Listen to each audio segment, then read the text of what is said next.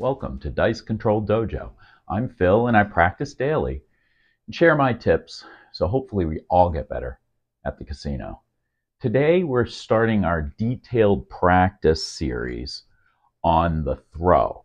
So we had specifics about our grabbing the dice, right? On how to do that quickly. We had a specific discussion about that, and then the grip. And then we talked about the turn, our relaxation on the turn, our look, and then the little backswing before you go. We also talked about breathing. All of those are specific ones in previous videos, and I hope you check them out before we get into this series, which is detailing the throw. Today I'm going to outline how we're going to go through a whole series of specific things you're looking for each motion in movement from the time you do your backswing through the follow through. Okay? There's a lot of things we have to break down, and each video will go over that.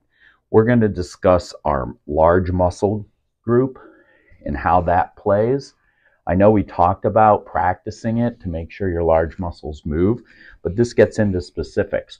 What angle are we using and how are we going to move it properly? And then we're going to talk a whole series about your fingers. What are your fingers doing during the throw? All right, how does that look? What are they doing? How are they moving? We're going to talk a lot about the follow through. All right, where the dice angle is. Are we throwing it low and slow, high and drop? What's a better throw? What's a better angle? We're going to go specifically on the thumb. So after the follow through, what does your hand look like? And then what is your thumb doing? Is your thumb at any specific spot here? All of these things are going to be things that we're going to get into detail for, and we're going to recognize issues with that. So our whole series here is getting into the details of the specific throw from the angle. And then after that, we're going to talk about what the dice looks like in the air. Once it's in the air, where is it landing? What does that look like? And then when it does land, is it hitting the back wall? Is it close enough, far enough away? We're going to talk about what the dice do in each of these landings, specifically different call-outs on what they look like. And then we're going to talk about the speed. Obviously, we talked about how fast you are to get yourself set, ready to go. But this all works together so that when you finally get through this series, it should be just a smooth throw and ending and landing zone. We're going to get specifics into each of these in the upcoming videos. Why are we getting into this? Well, we go through the practice each and every day, right?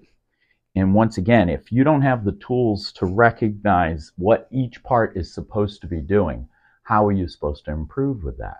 So when we go into coaching and mentoring, I know I talk a lot about this, but this is what they dissect.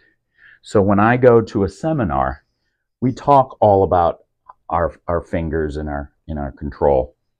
But then on the throw, we have people, there's some places that'll analyze in video and take a video of you throwing and then play it back to you so you can see what you're supposed to look for, which is extremely helpful to see what you're doing on a day-to-day basis. This is why I videotape my practices. I want to be able to look back on my videos and see what's going on during the video and see what I'm doing and how I can get better at it. So our whole specific series on getting specific on picking up the dice was very important on getting that down to a science. So if you're practicing with me or you just started and you're looking through this series, I got through the whole parts of picking up that dice. Now we're going to get into the weeds.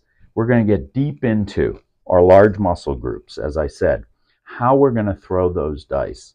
This is so important to make sure you're on the same page with me on this journey, because my large muscle mass is something that's very important.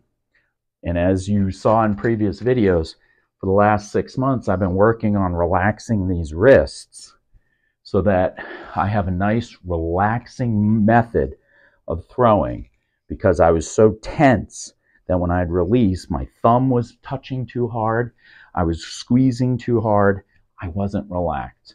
So my breathing techniques and moving forward have all been about how we're going to get this throw down, and that it's the same consistent throw each and every time.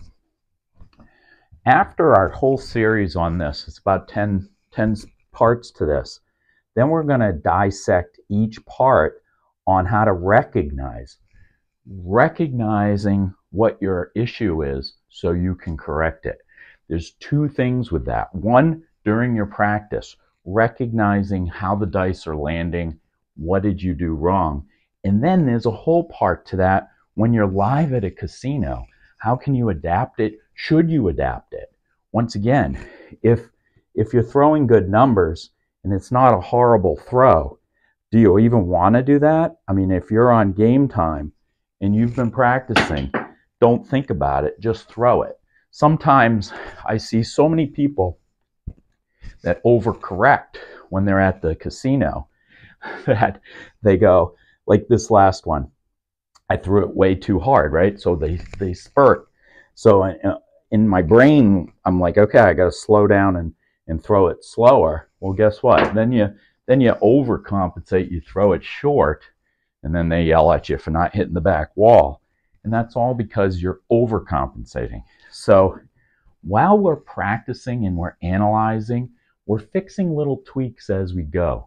But then hopefully when you get to a casino, unless there's a major meltdown or something that somebody's obviously seeing, and one of my team members would say something like, my God, why are you throwing it into the corner? Where are you throwing this? Are you aiming where you're getting?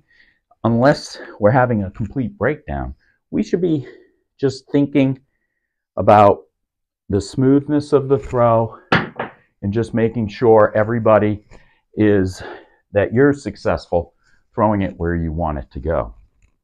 So this whole next series is going to break down each thing. We want to make sure we have a nice relaxing circle here. We want to make sure when you release your dice that it's centrifugal force, not your fingers. You're not pushing with your thumb. You're not releasing with your fingers here. And we'll go over that and show you in slow motion what that looks like to ensure that your dice are just releasing at the right way. Then once they are out of your hands, what does your hands look like? We're going to go over that. Where is your thumb? Where are you looking? Are you watching the dice? When you're first practicing, you're watching everything you're doing. Once you're locked in, you should be focusing on where that throw is. Where you're supposed to throw it, not your eyes up and down looking at it where everything is. If you have partners or team members, let them do that for you. For you, I'm locking in on where I want to throw it, and I'm throwing that landing zone. I'm not paying attention if the dice are separating, one up, one down. I know you do it in practice, but once you get closer to the casino, you've got to make sure your momentum and your routine goes so that when you get to that casino, it's a nice, smooth transition. I'm looking, I'm throwing.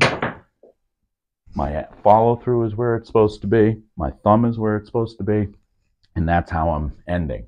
So we'll get deep into each one of these in my upcoming videos. So I hope you join me.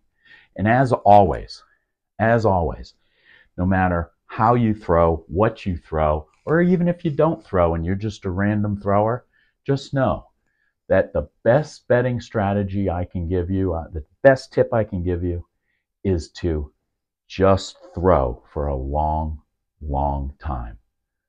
Hope to see you in the next video.